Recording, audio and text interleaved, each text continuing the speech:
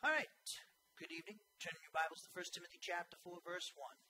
1 Timothy chapter 4, verse 1, we're going to note 1 Timothy 4:7 this evening, where Paul commands Timothy to continue rejecting worldly myths, which are like old wives' tale, he says.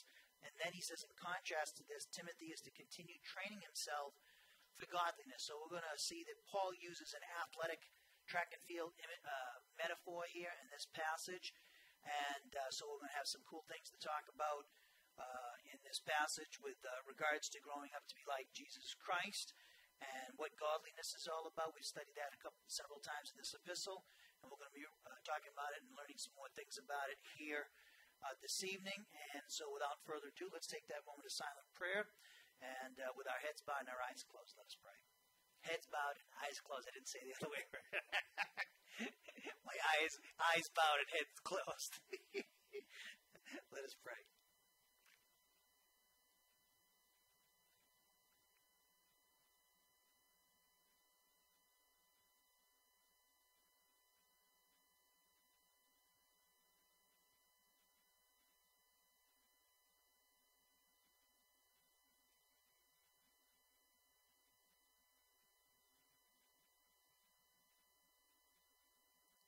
Father, we just thank you for this time to gather together with each other as members of the royal family of God and to learn about your plan through the study of your word. We thank you for the gift of the Spirit which makes this possible, and also the work of your Son at the cross and his resurrection, and placing us in union with him through the baptism of the Spirit, identifying us with your Son in his crucifixion, his death, his burial, his resurrection and ascension, so that now we're seated at your right hand, we're children of God, sons of God, and that you now view us as you view your Son. And we just thank you, Father, for the forgiveness of our sins, and we thank you for loving us through both your Son and the Spirit and the work that they have performed on our behalf. Father, we pray that the Holy Spirit would continue to help us understand the implications of this union and identification with your Son, so that we could appropriate your power by faith and experience our deliverance over sin and Satan because of that union and identification with your Son. Help us to derive our spiritual self-esteem and a personal sense of destiny as a result of this position in Christ. And Father, we just thank you for giving us your plan, relating it to us through the Word and the Spirit to become like your Son, Jesus Christ. So Father, help us to order our priorities according to that plan. Help us to concentrate upon that objective and to pray with that objective in mind, and also to pray for other believers with that objective in mind. And Father, we pray, Father, that you would continue to give us insight and understanding into this book that we've been studying, 1 Timothy. We pray that this study would be a blessing to the body of Christ now and in the future. We thank you, Father, for the Thompsons opening up their home.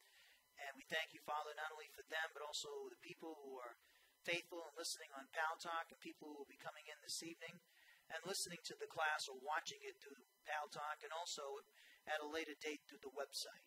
And we pray, Father, that you would help those in the audience to concentrate, help them to understand the implications and apply them to their lives, their walk with you.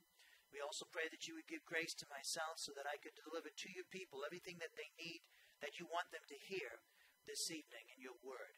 So as a result, Father, they would continue to grow the grace and knowledge of our Lord and Savior Jesus Christ, and you and your Son Jesus Christ would be glorified. So, Father, we pray for these things in our Lord and Savior Jesus Christ's name. Amen. You should be at 1 Timothy chapter 4, verse 1. As I noted a few moments ago, we're going to note 1 Timothy 4:7, where the Apostle Paul issues Timothy two commands. Now, the first one, he requires that Timothy continue rejecting worldly myths, which he says are like old wives' tales.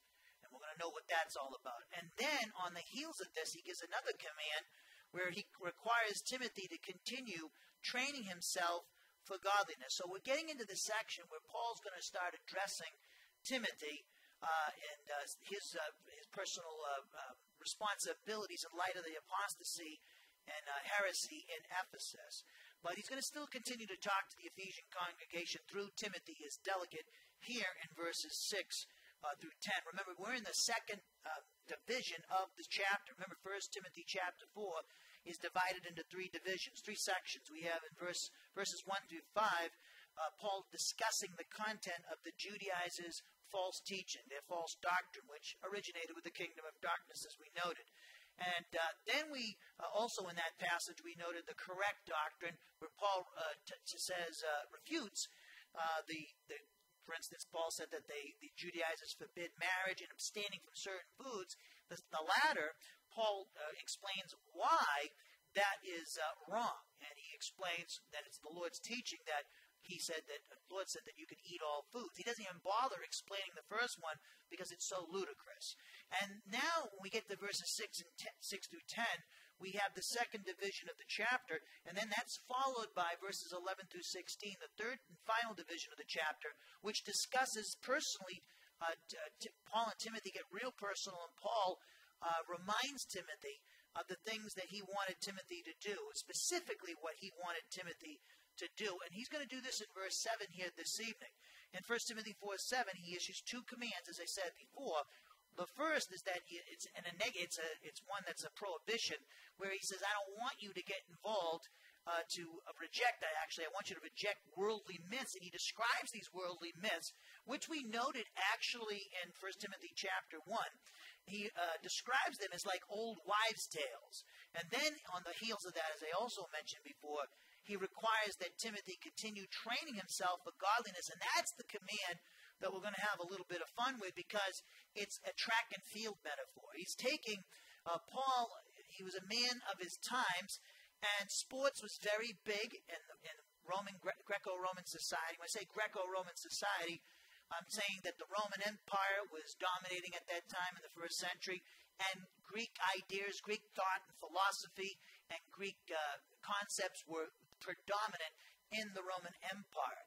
And one of the things the Greeks liked to do was they liked to exercise. They were into sports. And they're the ones that came up with the idea of the Olympic Games. So Paul's going to take from the sports, he's going to take a sports take from sports in the Greco-Roman society, and in particular the different various games that were that they had, like the Olympic Games, which is the most famous today, but they also had the Isthmian Games, which were probably even bigger, and the Corinthian Games. All these various games, which we'll talk about, had certain events, and one of those events was the foot race, the 200-yard foot race, and the stone pillar, the square stone pillar, marked the finish line. They have tape now to go across. But in the ancient world, it was a square stone pillar that was marked the finish line. And we're going to see that Paul wants Timothy to exercise himself, to discipline himself, train himself, so that he could cross the finish line, which is, in the spiritual realm, that is to become like Jesus Christ, to obtain the objective of becoming like Jesus Christ. To do the Father's will for our lives is the finish line. And so Paul's saying, I want you to train yourself to do this. I want you to train yourself for godliness, and we're going to have a lot to say about godliness. We've spoken about it several times. The word Evsevia, translated godliness, we've seen it many times already in this epistle, and we're going to note it in greater detail this evening, but with regards to Timothy and his walk with God. And some of the things we're learning from Timothy, what Paul says to Timothy here, we'll find application, we'll find the implications of this in our day and age, and as Christians here in the 21st century. Now look at 1 Timothy chapter 4, verse 1. Paul says, but the Spirit explicitly says that in later times some will fall away from the faith by paying attention to deceitful spirits, and specifically doctrines originating from demons. Note the translation.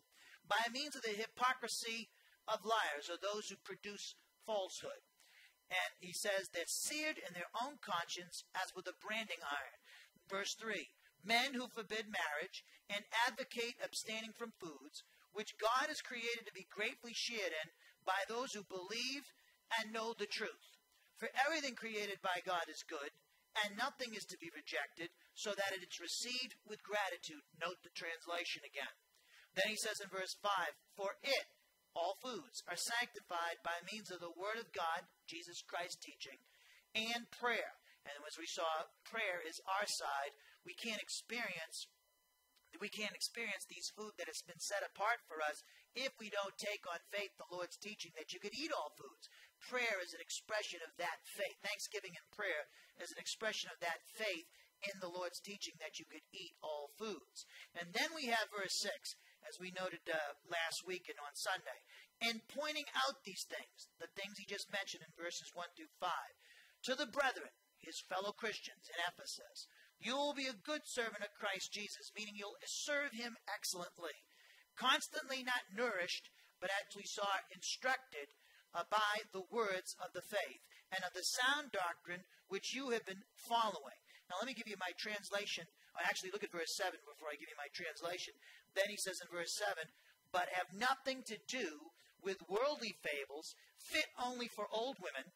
On the other hand, discipline yourself for the purpose of godliness. Now let me read you my translation of those verses, because my translation for you is an interpretive translation, which we're going to find out how I got to this translation in our study of verse 7 here this evening, or at least one of the translation of one of the verses. Listen to my translation of the first 7 verses of 1 Timothy chapter 4. However, the Spirit explicitly has said, and it applies at this present moment, that in later times, certain individuals will allow themselves to abandon the Christian faith by being occupied with deceitful spirits, specifically doctrines originating from demons, by means of hypocrisy, produced by those who speak falsehood, who have seared their own conscience, those who forbid marriage, those who command abstinence from foods, which God the Son created for the purpose of partaking with thanksgiving for the benefit of believers, specifically for the benefit of those who possess an experiential knowledge of the truth, because each and every creature produced by God the Son is as an eternal spiritual truth undefiled. In other words, absolutely nothing is as an eternal spiritual truth rejected. Consequently, it is always to be received with thanksgiving. For you see, it is an eternal spiritual truth sanctified by means of the word originating from God the Son, as well as prayer. By you regularly pointing out these things for the benefit of your spiritual brothers and sisters, you yourself will be excellently serving Christ, who is Jesus. Specifically, by you yourself regularly instructing them by means of these words originating from the Christian faith. In other words, that which is accurate teaching, which for your benefit you are adhering to. Verse 7, but you yourself continue making it your habit of rejecting worldly myths. Yes, old wives' tales at that. Rather continue making it your habit of disciplining yourself for the purpose of godliness. Now let's look at verse 7 in the New American Standard, which says, but have nothing to do with worldly fables, fit only for old women. On the other hand, discipline yourself for the purpose of godliness. Now that adversative clause, but have nothing to do with worldly fables, fit only for old women, is composed of several words in the Greek. We have the conjunction the, translated here correctly, but, and then we have the articular accusative form of the adjective vevilos, translated worldly. It speaks of the cosmic system of Satan. And then we have the conjunction ke, which is not translated here, and that's followed by the accusative plural form of the adjective graothes, which is translated fit only for old women.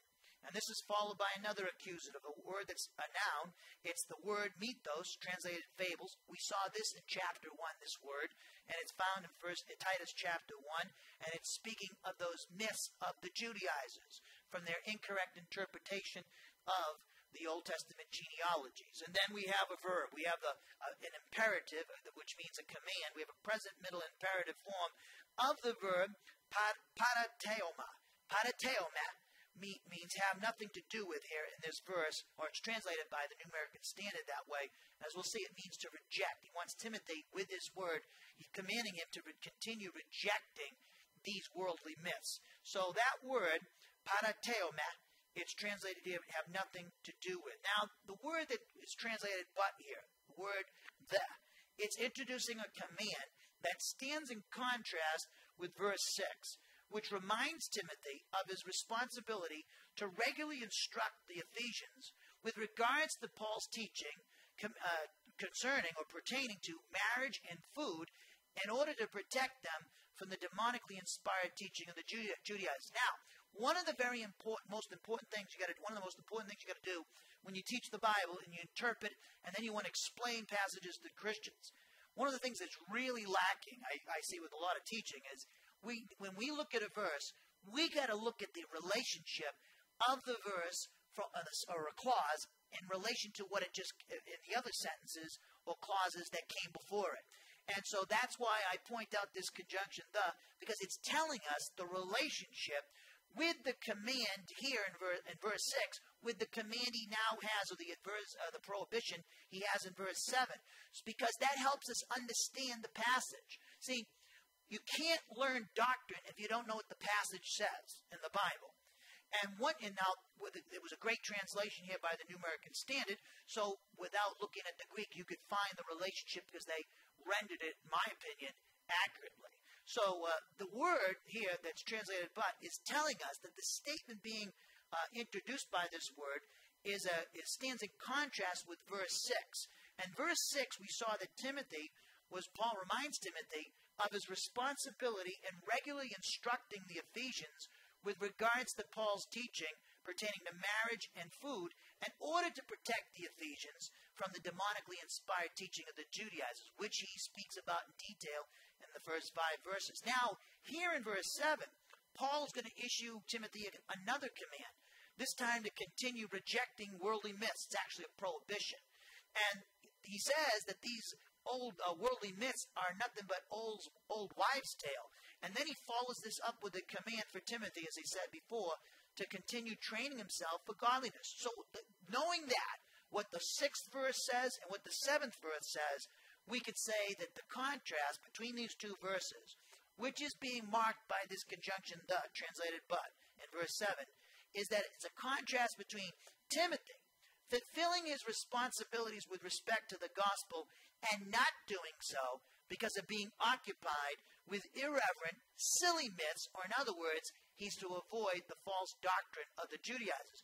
So what Paul's was subtly doing, remember this epistle, the occasion of this epistle, to straighten out the pastors in Ephesus. So no doubt Timothy was going to tell, as commanded by Paul, to tell these guys to stop teaching false doctrine, stop trying to be teachers of the law. I want you to teach the gospel, and as we've noted in detail. So what he's saying to Timothy here is a subtle rebuke to those pastors who were involved in the silly myths of the Judaizers and misinterpreting the genealogies of Genesis to come up with these myths and emphasizing the 10 Commandments. And so we see that Paul, by talking to Timothy this way in verse 7, he's subtly rebuking those pastors in Ephesus who did fall for the teaching of the Judaizers. Because Paul's saying, contrasting Timothy fulfilling his responsibilities with respect to the gospel, and on the other hand, not doing so. This is what you should be doing, Timothy, which he was, and this is what you should not be doing. So he's contrasting here. And so we see here that it's false doctrine is to be rejected. False doctrine is so important to reject for the Christian. But if you don't know your Bible, you're not going to have any discernment to understand what's false doctrine. One of the jobs of a pastor is to protect you from false doctrine.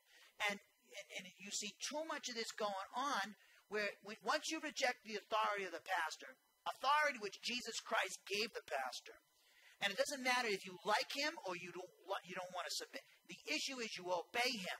And this is where you get once you rejected the authority of the pastor, and I know a lot of Christians don't want to accept it, but they're going to have to stand for the consequences for that rejection, because they're going to have to give an account as to why they rejected the authority of their pastor, which Jesus Christ delegated to the pastor. The pastor, one of his jobs is to protect you. By teaching you sound doctrine, he's going to protect you from the lies. Because once you learn sound doctrine, you're going to be able to discern what is the truth and what's a lie. Like, for instance, we've been studying the first Sunday of the month on the day we celebrate the Lord's table. We study about the person of Christ. One of the reasons why I did that is I think it's very important that we understand Jesus Christ, who he is. He's both God and man, the relationships between his divine nature and his human nature, and the passages which say that he's deity and also humanity, and that he pre-existed, he always existed, and because he's eternal. And this coming month, we're going to study about the impeccability of Christ, and that he is sinless. And so the Christians need to know that, because all the cults all start off with misunderstanding the person of Christ. Or they reject the Trinity. They make the Spirit out to be a force rather than a person. They deny the personality of the Spirit. And they also deny the deity of Christ in our day and age. But back in Paul's day, the deity of Jesus of Nazareth was never questioned. What was really attacked by the enemy, the kingdom of darkness, was the human nature of Jesus Christ. That's where the Gnostics in the 2nd century, from then on, they pounded on that. Because they said, no, he wasn't really a human being, he was a phantom. That's called Docetic Gnosticism. So by learning what the Bible says and the apostles say, and Jesus about the hypostatic union, and that Jesus Christ is both God and man, that's going to protect us from the false doctrine, because people are going to come in and say, no, Jesus wasn't God. And can you defend it? Can you go to the Bible and say, here it is? Can you do that? You are required to do that. 1 Peter 3:15, we're to give an account for the hope that's in us, the confident expectation of blessing that is in us. So by the pastor communicating sound doctrine, he is going to protect you. That's one of his jobs. In fact, hold your place briefly. Look at Ephesians chapter 4. Look at verse 11. So if you know Christians who don't have a pastor, and I've known churches that don't have pastors, they're sheep without a shepherd. And you know what? They're all going to be eaten up by wolves, and they're never going to grow to spiritual maturity. You can't go to grow to spiritual maturity without a pastor. That's why the pastor was given to you by God, so you could grow in the grace and knowledge of Jesus Christ and grow up to spiritual maturity. His gift, the exercise of the pastor's gift, is designed so that you could be equipped to serve, to use your spiritual gift. And when you don't have a pastor, you're dead meat for the kingdom of darkness. In fact, if you know of your pastor and you've rejected him, then you are living in disobedience to God, and you're going to be disciplined for it. God has given the gift of pastor teacher to protect you from false doctrine, to feed you the word of God so you could learn to use your gift, so you could function in the body of Christ by what he gives you. Look at Ephesians 4:11. Speaking of the 4 great communication gifts, 2 of which are still around today. He says in verse 11, and he, Jesus Christ in context, Ephesians 4:11, gave some as apostles and prophets. They're no longer existent. The apostles all died in the 1st century. The prophets were gone once we had the completed canon of Scripture at the end of the 1st century. And then we have some as evangelists. Their gift is directed toward the unsaved. And then it's not 2 different offices. It's one office, and it says the pastors, and you could put a hyphen there, pastors, teachers, or the figure of Hendiana says teaching pastors. And the pastor, that word pastor, it speaks of his authority. Just like a shepherd has authority over the sheep, and is to use that authority to protect the sheep. The word teacher means that's his function. That's how he protects the body of Christ, the flock of God, teaching. Now, what's the implication? Think about certain churches. How much of the pastor teaching there? Because that tells you a lot. It tells you a lot. It tells you if they're not teaching very often, and just on Sundays, and maybe at most an hour, is that enough to protect the body of Christ? Is it enough? Are they getting enough spiritual food, spiritual nourishment to grow up to spiritual maturity? I don't believe that you could teach once on Sunday and learn once on Sunday and grow to spiritual maturity. I doubt that seriously. In fact, the early 1st century churches we saw on Sunday and in the past taught every day. Okay? And so we teach 4 times a week, and some people think we're fanatics because of that. That's too bad. But look at the next. Here's the threefold purpose for the gifts. For the equipping of the saints. For what? For the work of service. Are you using your spiritual gift? Do you know what your spiritual gift is?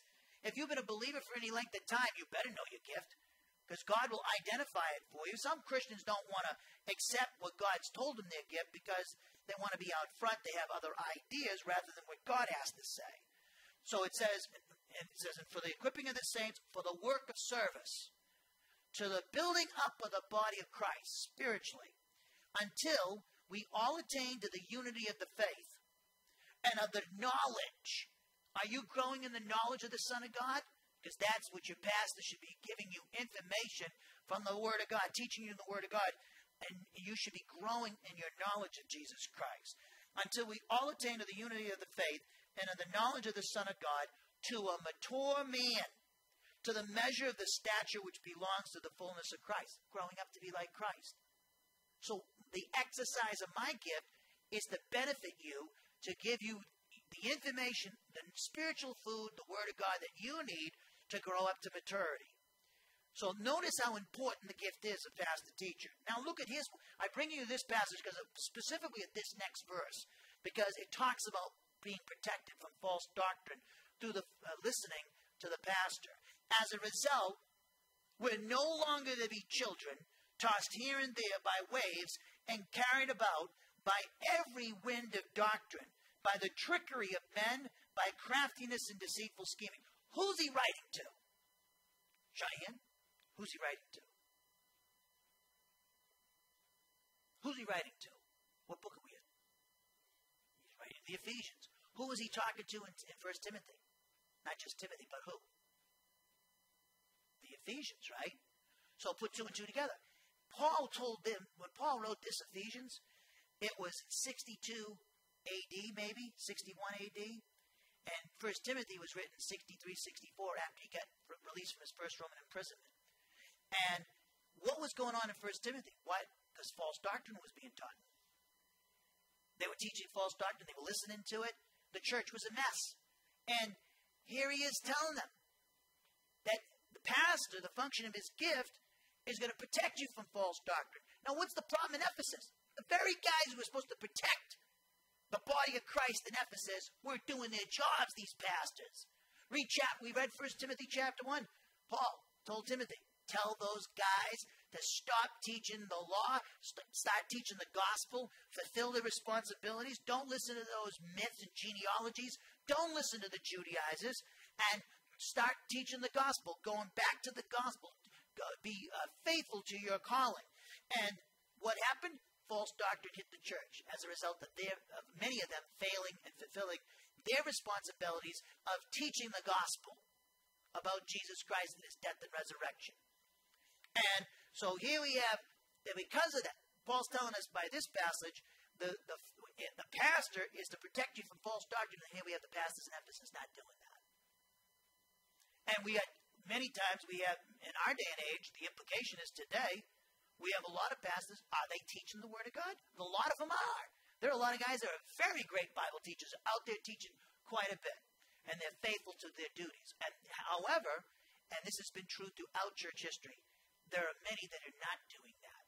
Now, if you are going to choose a church, you choose a church where you're getting fed. Not because all your friends are there, or because you want to keep up with the Joneses, or you want to find a wife, you want to find a husband. I mean, people go to churches for all the wrong reasons, many of them. Or you just, you think God's impressed because you showed up on Sunday. No, you go there because you're getting fed there. And God doesn't feed you with milk and cookies. He gives you the Word of God. Man does not live on bread alone, but from every word that proceeds out of the mouth of God. So, I don't know about you, in the natural realm, I eat every day. However, I want to eat every day spiritually. And if I'm not at Bible class, I'm studying, of course.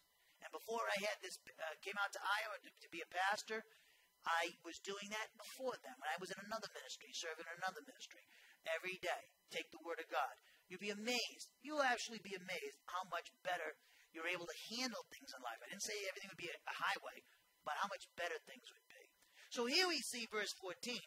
The gift of pastor teacher is to protect us from false doctrine. And the irony here is this: he said this to the Ephesians, and 1 Timothy is the occasion for 1 Timothy. Paul in that epistle is dealing with the heretical teaching of the Judaizers and these pastors teaching false doctrine in Ephesus. So the pastors are failing here, and also Christians were falling for this false teaching as well. Now go back to 1 Timothy chapter 4, verse 7.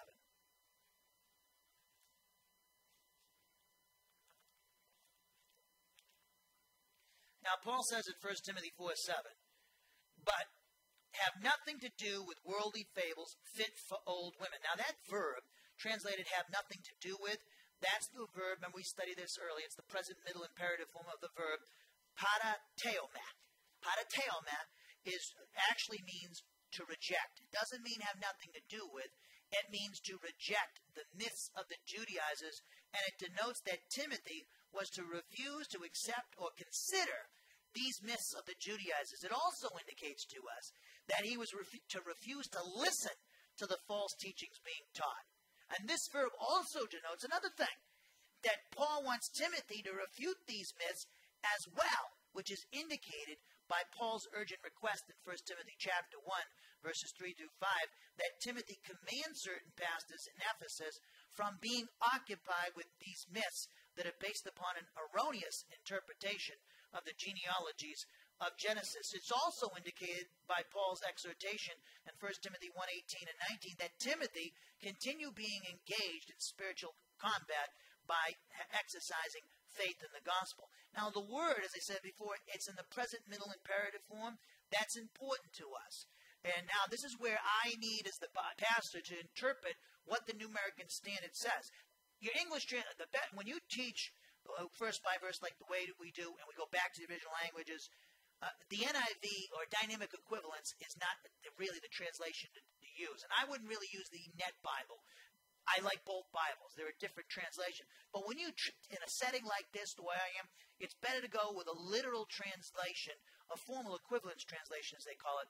The New American Standard, the NRSV, the New Revised Standard Versions like that, the New American Standard, the English Standard Version, are all literal translations. Now, the reason why is because they try to translate the word, as the Greek words come up, they try to render them and translate them with a word that is in the order that they found. And so sometimes that makes for a wooden translation, not very good English. However, it's good for us to teach because it helps me go through the passage, and when things come up that are some discrepancies, or I need to clarify something, this type of translation is good to work off of. So here, now in the present, if you look at your translation, it says, but have nothing to do with worldly fables fit only for old women. Now the word have nothing to do with, which is that word that we noted earlier, parateoma, that word actually means to reject, as I said before. It means to reject the myths of the Judaizers. Now, it's in the present middle imperative form. And the force of this present middle imperative, or actually say the present imperative, it's what we call a customary present imperative. And the force of it is for Timothy to continue making it his habit of performing this task of rejecting the myths of the Judaizers. It implies, along with Paul's statement in 1 Timothy 1:3, that Timothy was already about performing this task when this letter arrived from Paul. Now, don't miss this. When you see a present imperative form, you could have what we call an ingressive or a customary. Now, the ingressive would mean begin the action. What does that mean to me, Pastor Bill? Well, it means everything in interpretation. It means, Timothy, start doing it because you haven't been doing it. Now, we know that's not the case for a couple of reasons. In 1 Timothy 1:3, Paul was discussed with Timothy. He says, I'm writing this epistle because he was reminding Timothy of the things they talked about before he left Ephesus for Macedonia. So basically, everything that Paul's saying here to Timothy is a reminder, and it's actually a reminder of things that Timothy is already doing. Another thing we know that Timothy's already doing this is that Paul would never delegate such an important task to someone unless they were faithful in carrying out. He knew that they would be faithful in carrying out everything that he says in this epistle. So we know, based upon those two things, that Timothy was already doing this. Now, what does it have to do with the tense of the verb here? Well, it has everything to do. It means that Timothy the present imperative doesn't mean that, Timothy, you haven't been doing it, I want you to start doing it now. What it means is, continue doing what you've already been doing. Continue making it your habit. It means that Timothy was doing this. He was habitually doing this. And he was carrying out what? His task of teaching Paul's doctrine, of the warnings about false teaching, and about why their teaching is wrong. So therefore, what is the implication for pastors? We got to go back to Paul's writing, the New Testament, the Lord's teaching, and communicate back to the congregation here in the 21st century what Paul said in the first century, and bring out the application, the implications of that teaching for our day and age, and because that's important, because that's going to help us avoid falling victim to false doctrine. So the customary present imperative, along with Paul's statements in 1 Timothy 1:3, coupled with the fact that Paul would never delegate such an important task and emphasis to someone who wouldn't be faithful. He'd give it to somebody he knows who's going to be faithful and carry out everything he says. Based upon those three factors, we know that Paul's saying to Timothy in verse 7, continue making it your habit of doing this. Of what?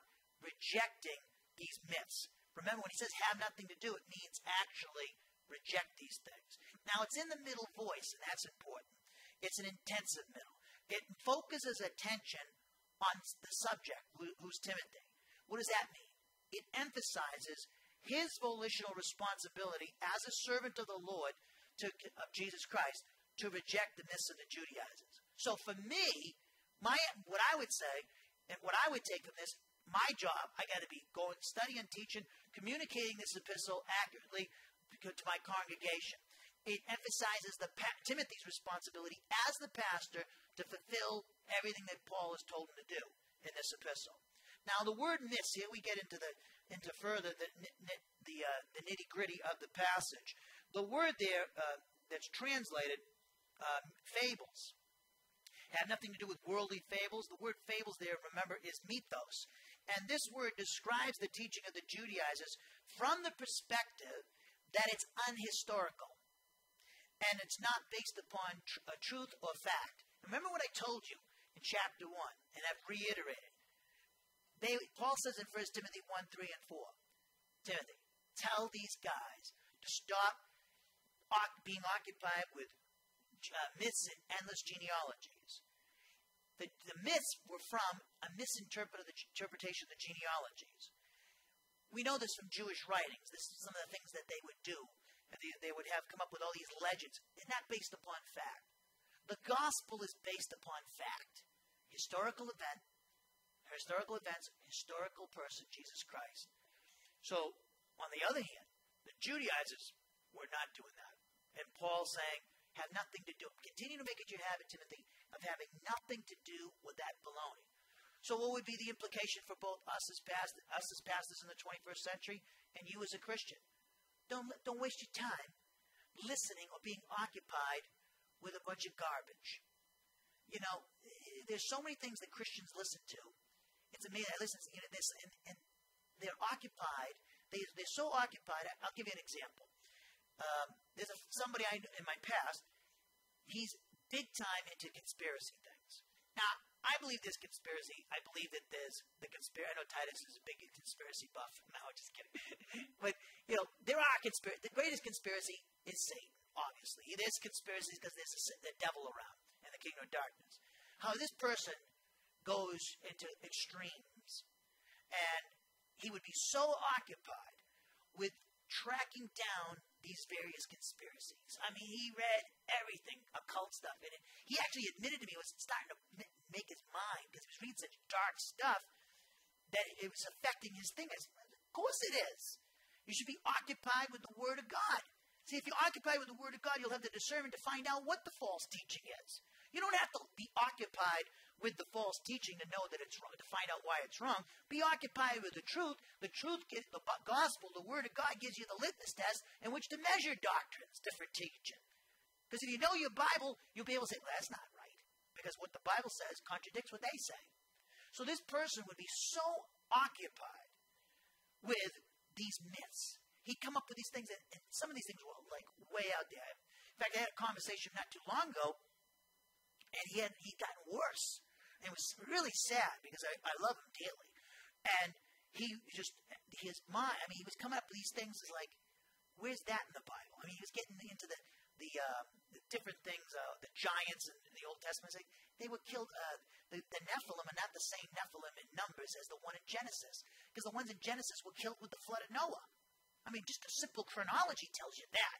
But he was like, the Nephilim are still around today. You get no exegetical basis to prove that. You have to jump through hoops to come up with that.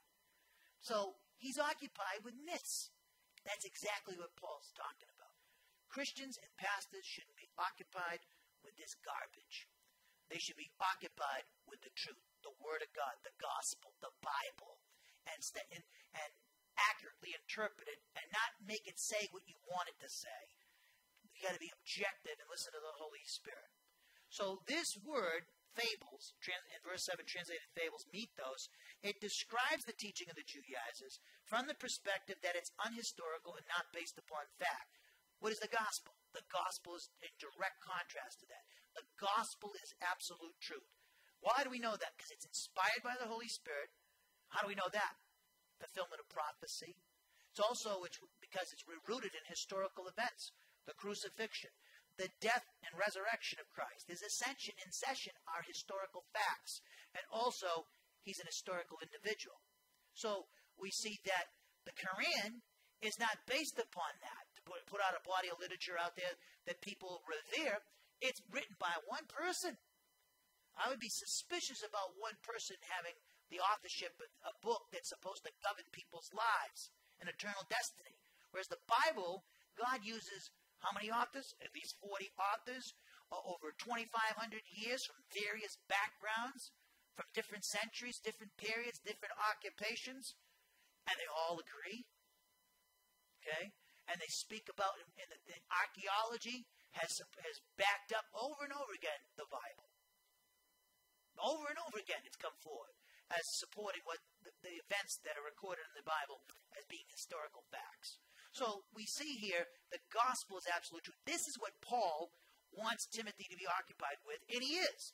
But he wants these pastors in Ephesus and the whole Ephesian Christian community to stay away from that stuff. It's not going to get you to grow up to spiritual maturity.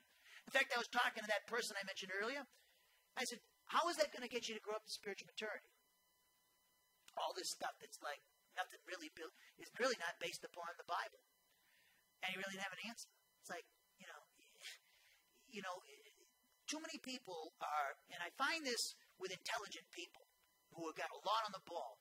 Sometimes they trust in their own intellect and rationalism rather than what the Word of God says. A great intellect like Paul and a great mentality, rational thought, and be able to think well is a great help with the ministry of the Holy Spirit. But there's sometimes they come up with things and they come up with their interpretation are terrible. And so this old friend of mine from way back, he had no interpretive skills, and he just pulled things out of context, pulling things like he'd be chronologically incorrect, and it was just sad to hear. But he's an individual that is rejected, doesn't think he needs a pastor, and I know for a fact this guy, he likes to be the Dalai Lama. He likes to be, the guy. He was the guru back in our day when we were kids growing up. And everybody followed him around like he knew the answer. And he did. He's messed up. He's screwed up in his head. Believer, but because he's paying attention to myths and occupied with myths, he rejects the authority of his pastor. He can't be protected from the false doctrine that's hitting him. Because he doesn't want to listen to a pastor, doesn't want to submit to a pastor. He thinks he knows better. So that's just plain arrogance. So now the word that's modifying, the word vevilos, the word that's modifying this word mythos, fables, the word vevilos means worldly. It's translated worldly in your Bibles, and it's modifying that word for mythos, and it's describing. When he says worldly, it's describing. In fact, does the New American Standard translate? Yeah, worldly fables. The word worldly is describing these myths as being directly related to Satan's cosmic system and are not related in any way whatsoever to the gospel and God's plan for the church. It describes these myths as having absolutely no godly purpose whatsoever. So, I always, when you look, one of the things you got to pray for is God protect you from that sort of thing.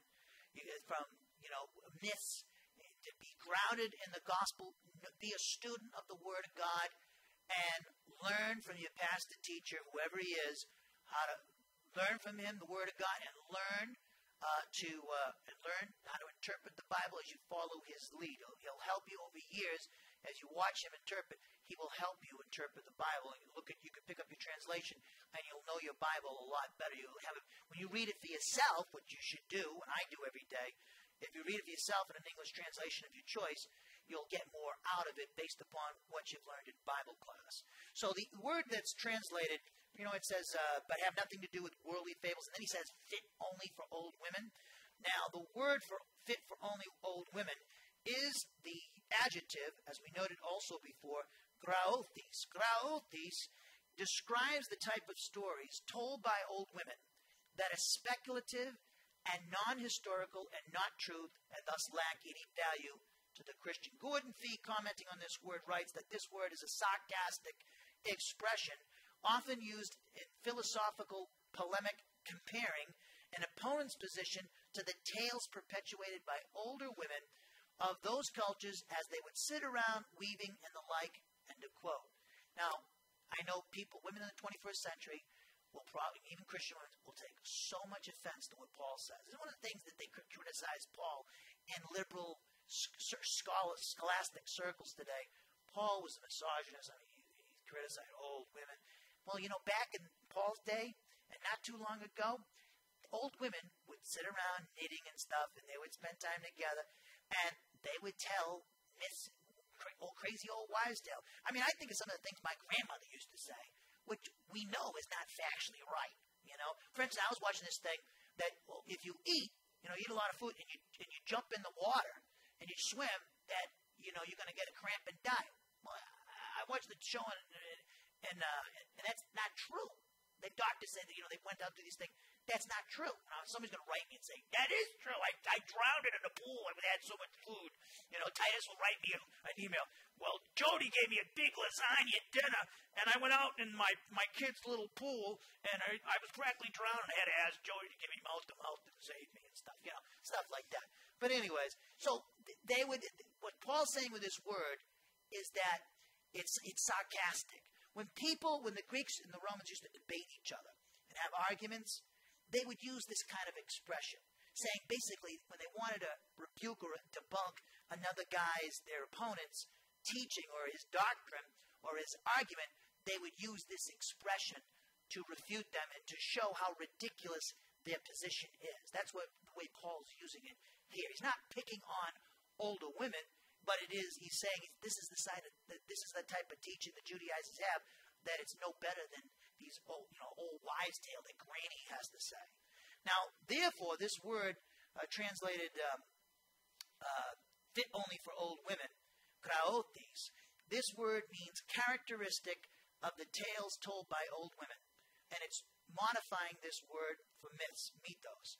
And graothis is describing these myths as being like the types of stories told by gossipy old women that are speculative and non-historical and not truth, and thus lack any value to the Christian. It's interesting, as we get to chapter 5, when Paul talks about widows, and he says this in his writings, he tells the women, not to be gossips.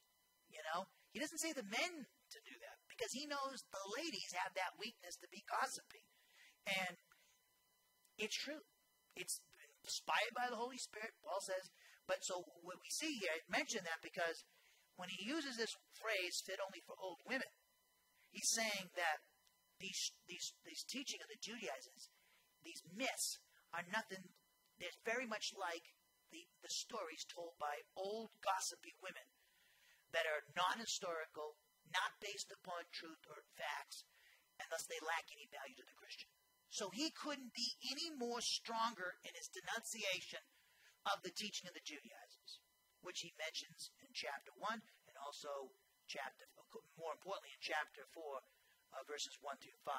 Now let's go for the second adversative clause, the command here to Timothy directly. It says in verse 7, but have nothing to do with worldly fables fit only for old women, or as we say, continue to make it your habit of rejecting worldly fables, myths, that are characteristic of old, gossipy women, you could say. Then he says, on the other hand, discipline yourself for the purpose of godliness. What a great statement that is. and very broad. We have, first of all, the second person singular, present active imperative form of the verb, gymnazo, which is translated here discipline. Great word, which we're going to spend a little time on. And then we have the conjunction, the post-positive use of the conjunction, the, translated on the other hand correctly. And then we have the accusative form of the reflexive pronoun seautu, translated yourself. It's emphasizing Timothy's volitional responsibility here. And then we have a prepositional phrase, the preposition pros, which is expressing a purpose. It's translated correctly here for the purpose of. And its object is the accusative form of the noun, a word we've seen in this epistle a couple of times, eusebia. We saw it in 1 Timothy 3:16, the mystery of godliness, or the way of godliness.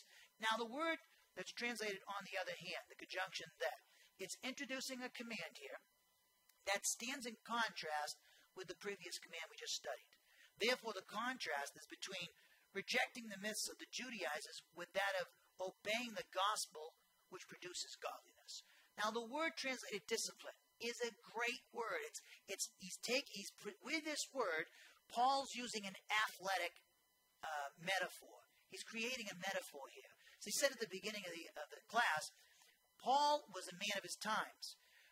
If he lived in our day and age, with the emphasis on sports in our society, if he lived in America in the 21st century like I do in America, with sports being a big thing, he would use sports analogies.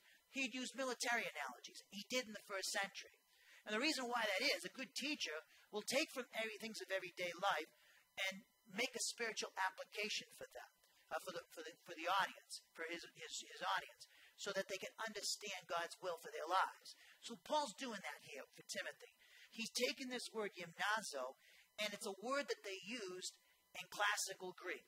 It was used in secular Greek literature. Secular meaning it wasn't Christian. It was used in secular Greek literature to refer to an athlete training in the nude, as was done in the Greek games. See, when they had track and field games among the Greeks in the first century, when Paul went to see, like in Paul's day, they had various games. Today we have the Olympic Games, right? I think the Pan American Games, I don't know if they're still around. But they had the Pythian Games, they had the Corinthian Games, they had the Nemean Games, the games in Thebes and Argos, and also the Olympic game and the Isthmian Games. Okay, they had all these various games. Now, when Paul went to see them, and he obviously went to see them like a lot of people did, they were great events, the athletes would be naked. They portrayed and they performed, they competed in these events naked. We don't do that today, although some of the clothes that they wear now, they're tight-fitting clothes, they might as well be naked, some of them. But that's how they did it in the first century. I'm not saying we should do it in the first century. I'm just telling you what Paul was using this word, where it was taken from. Now here, he's using this word, and it means to train yourself, Timothy. It means discipline yourself. I love this word because it's one of the things, brings out the concept that I always tell over and over my people to do. Discipline. One of the most important things if you want to grow up to be like Jesus Christ, which is God's plan for your life and my life, you need to be disciplined. You gotta pick up your Bible. You gotta come to Bible class. Be disciplined in that. You gotta pray every day, as an individual and with your church. Corporate prayer. I don't see a lot of Christians doing that. That's not doing your best. It's not disciplining yourself. So we need to do these things. If you want to be good at anything in sports or anything in life, practice. You have to have discipline. A doctor can't be a great doctor. I know a couple of doctors who follow us on the internet, and they're great doctors because they study. They were able to get to the positions they were as doctors because they disciplined themselves. It took a lot of discipline to go through school, medical school and everything, to get to the point where they're the doctor they are today and practicing medicine. It takes a lot of discipline to get to their point. If you want to be a great lawyer, it takes a lot of discipline to be a great lawyer. You have to learn the law. You have to spend hours and hours studying. Same thing with if you want to be a great pastor. You've got to be hours and hours and hours of reading and studying the Word of God and putting it into practice. And the same thing God wants us to do as Christians. Christians don't don't enjoy their relationship with God because they don't put anything in it. They don't have any discipline. They're like me in golf. I go at best once a week. I'd like to go more, but I can't do that right now. But if I go once a week, I'm out there thinking I'm going to go out and shoot You know, I have unreasonable expectations many times when I go golfing. Now, the course I go to, I want to break 90, okay? If I break 90, that's great. To me, that's great. Because I only play once a week. But that's all I'm going to get good at, is if I could play 7 days a week and could play all these type of hours, I'll tell you right now, I can shoot in the 70s. But I can't devote that kind of time to it. So I can only do, what? Once a week. Well, that's like a lot of Christians. It's once a week, and they don't get proficient and grow in their relationship with God, and they don't have this enthusiasm for the Word of God. They don't have this enthusiasm for life that the Word of God can give you, because they don't put the effort into it. They're like me on the golf course. They play once a week. And that's not how God planned it. So this word, gymnazo, translated discipline here, it describes Timothy as actively and vigorously pursuing the goal of godliness, just as an athlete in the Greek athletic games would vigorously pursue the goal of reaching the stone pillar first, which marked the finish line in the ancient games. So by using this word, he's using track and field imagery in order to describe to Timothy pursuing Christ-likeness or spiritual maturity. What Paul has in mind here with his word is a runner sprinting for the tape, giving everything he can to cross the finish line and win the prize. And the prize in the ancient world for Paul was the Vravion, and the Stephanos was the crown they gave you. Vravion was the prize they gave you. In some cases, if you won, you wouldn't have to pay taxes, or your kids wouldn't have to pay taxes. What a great prize that was. Well, there was a lot of other things that they had too, but that's what he's talking about. So he's trying to describe Timothy in athletic terms, track and field imagery, because in order so Timothy gets what Paul's saying, I want you to give all you got to become like Jesus Christ, to exercise godliness, to train yourself to become like Jesus Christ, which is godliness. Do it as hard as you can, just like a runner is trying to win a race in the Olympic Games or the Isthmian Games. And that's what he wants for us to do. What's the application for us as pastors, implication for us in the 21st century and Christians who aren't pastors? God wants us to discipline ourselves, train ourselves, give it all we got, like a runner stretching for the tape, to become like Jesus Christ. That's what it's all about, people. Everything else is context in life. So Paul's in effect saying, this word, gymnazo, denotes Timothy's zealous pursuit of Christ-likeness for the execution of the Father's plan for his life. He is in effect saying here with this verb that Timothy is to pursue the objective of executing the Father's plan for his life, which is the attainment of Christ-likeness by experiencing identification with Christ in his death and resurrection. This word in the present imperative, it's a customary present imperative, as I noted before, and the force of it is for Timothy to continue making it his habit of disciplining himself for godliness. So what it means is that Timothy is already doing it, and he wants Paul to continue making it his habit. Now this metaphor, Paul uses track and field metaphor in his writings all over the place. Hold your place. Quickly, let's go to 1 Corinthians chapter 9. Great passage. 1 Corinthians chapter 9.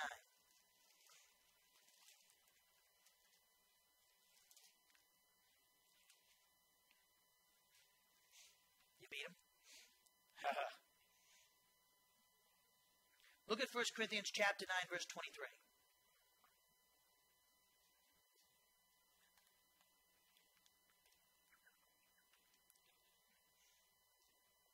1 Corinthians chapter 9, verse 23. I took you here because I want to show you some of the athletic track and field imagery that Paul, or metaphors that Paul uses in his writings. Speaking of himself in 1 Corinthians 9:23, he says, I do all things for the sake of the gospel, so that I might become a fellow partaker of it. Ask yourself a question. Are you doing the same as a Christian? That's a rhetorical question that only you and God can answer. Look at verse 24. Do you not know that those who run in a race all run, but only one receives the prize? Run in such a way that you may win, meaning become like Christ. Do God's will. Run. I mean, when you want to run a race, Cheyenne, right? Well, you run, right? Cheyenne's real fast. She jumped 4.11 and was it the high jump? That's pretty good for a 5th grader, right? That's like amazing. Well, who knows? We might have a next Olympic champion here. Remember me when you're famous. But anyways, so when you run, right? You go, did I embarrass you? When you go run, do you go like, oh, do you trot? Do you just go? Or do you go, you run as fast as, like we do a race in Tyler. If I had a race here, would you trot or would you just let him win? No, you'd run so hard so you whoop his butt, right?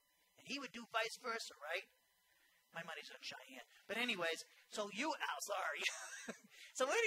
so this is the idea. We're supposed to run hard. Now look at verse 25. Everyone who competes in the games exercises self-control in all things. Then they do it to receive a perishable wreath, but we an imperishable.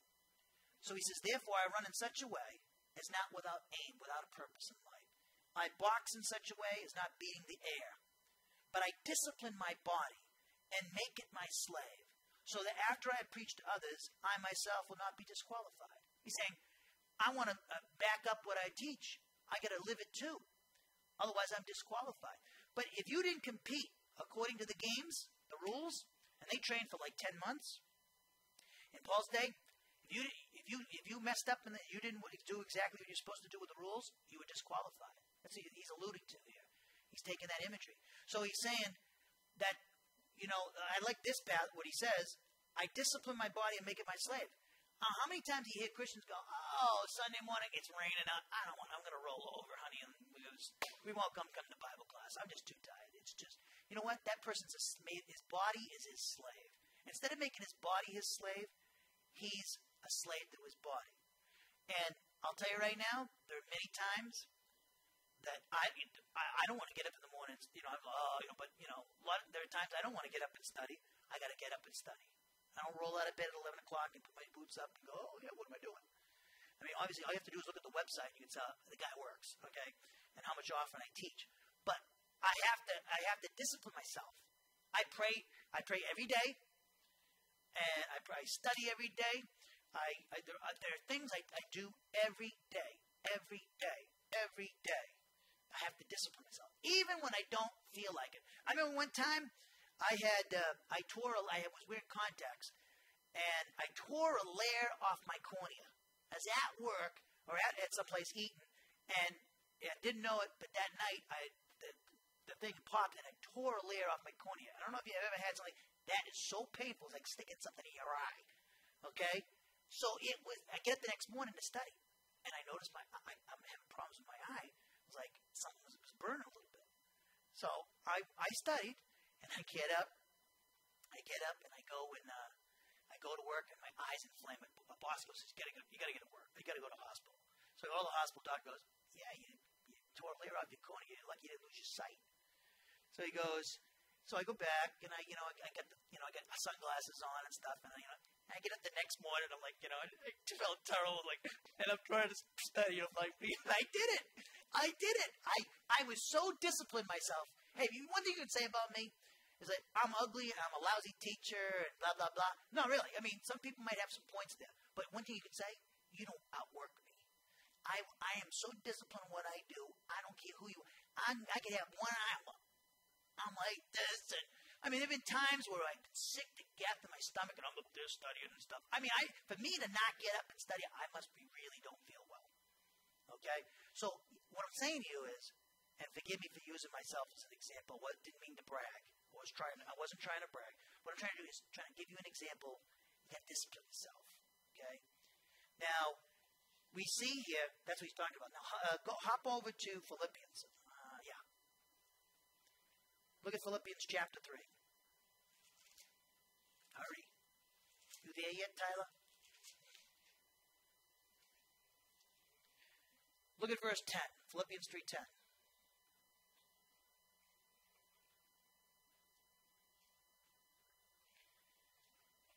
Philippians 3:10. Here's Paul's objective, and it's related to godliness. Remember, Paul says, exercise or discipline yourself for godliness.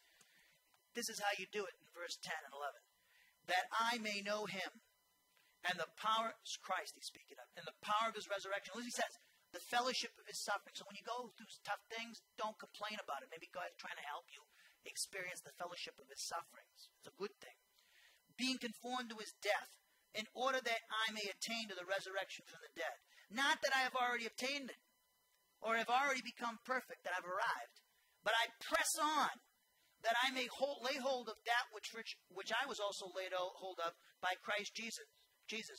Brethren, I don't regard myself as having laid hold of it yet, but one thing I do, forgetting what lies behind.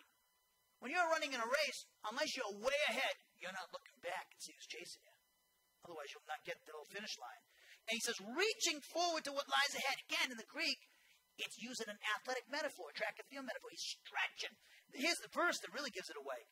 He says, I press on toward the goal for the prize of the upward call of God in Christ Jesus. The word press on, dioko, it talks about pressing for the tape, sprinting for the tape. It's basically the idea there. So this is Paul's using this athletic metaphor again. What is he trying to be like? Jesus Christ, right? He just said that. That's the goal for us. You know, we don't come to Bible class so we can get real smart. I know this passage. And it's for a purpose. It's so that we can grow in love toward God and each other, to grow up to be like Jesus Christ. Go back to 1 Timothy. I'd show you another passage, but go back to, I don't have enough time. Look at 1 Timothy chapter 4, verse 7. Other passages you can look up in your own time. 2 Timothy 4, verses 7 and 8. Galatians 2:2. Hebrews chapter 12, verses 1 and 2. All those verses talk about use the athletic metaphor, running a race. 2 Thessalonians 3:1. 2 Timothy chapter 4, verses 7 and 8. Galatians 2:2. And also Hebrews chapter 12, verses 1 and 2. Now, what we see here, that word, it says, discipline yourself. If you look at verse 4, it says, on the adverse, the second statement. On the other hand, discipline yourself. As I said before, the word yourself is sealftu, and it indicates that Timothy, as the subject, is also the object of this verb, discipline, gymnazo. And it's used to highlight or emphasize Timothy's responsibility in obeying this command. Then we say, what's the purpose here? For godliness. To discipline yourself for godliness. Which godliness? That's the word ephsevia. Godliness refers to proper Christian attitude and conduct that is produced by the Holy Spirit as a result of exercising faith in the Word of God, which in turn results in obedience to the Word of God. The word's correctly translated here, godliness, it means godliness in the sense that by the power of the Holy Spirit, the Christian is conforming their thinking and conduct according to the Father's will, which is revealed by the Holy Spirit in the Word of God. Godliness means that the Christian is conforming their attitude and conduct to the will of the Father as a result of having faith in Jesus Christ, our Spirit's teaching, in the Word of God, resulting in obedience to the Father's will. So the Christian's faith in the Word of God, as we've noted many times, appropriates the power of the Holy Spirit. And that results in us conforming our attitude and conduct to the will of the Father. And the will of the Father is revealed by the Spirit in the Word of God. So when we appropriate by faith the Spirit's teaching that we're crucified, died, buried, raised, and seated with Christ, and that constitutes worshiping God. Hold your place. Look at Hebrews chapter 12, verse 1. Paul alludes this kind of thing, this concept of godliness. But he doesn't call it godliness explicitly in chapter 12 of Romans. Look at Romans chapter 12, verse 1. But he explains what godliness is in this verse. Or the mechanics of it, I should say. So godliness has these ideas. You're conforming your will, or your mind and thinking, and your conduct to what God's Word says. Who's speaking to us through the Word of God? The Spirit. What is He speaking to us about? The will of the Father for our lives. Now, when we take on faith what that says, we're going to obey God's commands and prohibitions. Now, that's worshiping God. When our mind is in conformity to God's Word, and our conduct is as well, that's worshiping God. A lot of Christians think, if I'm singing, I'm worshiping God. If you're not filled with the Spirit, and your mind is not thinking the thoughts of God, and you're just doing it because you're entertained by it, or something, you can sing all you want. You're not exercising godliness. You're not being a godly person. Godliness means becoming like God, acting like God. You can't act like God, act like Jesus Christ who is God, if you don't know how to think like him. And you don't know how to think like him because if you don't know the Word of God, you don't know how to think like him then. And therefore you can't worship God the way he wants. It all starts with your thinking. That's why Paul says, don't be occupied with these worldly myths because it's going to screw up your thinking. And if your thinking screwed up, then you're not going to be like Jesus Christ. You're not going to be exercising godliness. You're going to be ungodly because your thoughts are screwed up. That's why we got to be very careful what we watch, what we allow to go into our eye gate. Because we're a very visual society. And we got to be very careful of that. Because Satan would like to use the media, internet, anything he can to grab our hold of our minds, to have us occupied with these things. Hey, let me tell you something. For instance, I like music, you know that. I love music. Now, one of the things that God could, and one of Satan might try to do is, because I love music, I was like when I'm going on my trip with my family, my brothers and I, and friends, we gather around, like we'll play old Beatles songs and stuff. And, stuff. So I've been learning all these Beatles songs. Well, if I don't watch out, that's all right. There's nothing wrong in itself learning a Beatles song. But if I'm so occupied where I spend my whole day and thinking about it all the time, that's going to screw me up. Because that's not what God wants me to do. So this is why I say Satan will try to use even things that we are all right in themselves, and nothing, but it becomes bad because of our attitude toward the things. Like money. Nothing wrong with money. There's anything wrong with money. Money is inanimate. Money is just money. It's nothing evil in itself. It's not a moral, rational creature, so it can't be evil. No, we make it evil because we think wrongly toward it. We love it. We covet it. That's when it becomes evil. So your mind is a very important thing. Look at Romans 12:1. Therefore I urge you, brethren, by the mercies of God, to present your bodies as a living and holy sacrifice. Don't miss that. If you present your body with a living, holy sacrifice, that's speaking of your conduct. And that's an acceptable to God, which is your what? Your spiritual service of worship. Godliness results in worshiping God. Okay?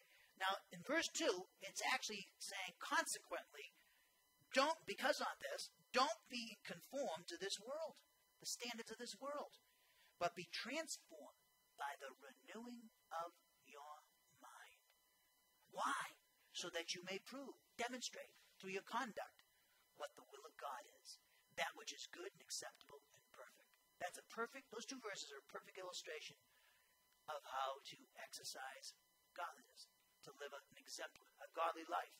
Now go back to 1 Timothy 4:7, we'll close. I'm running a little late here.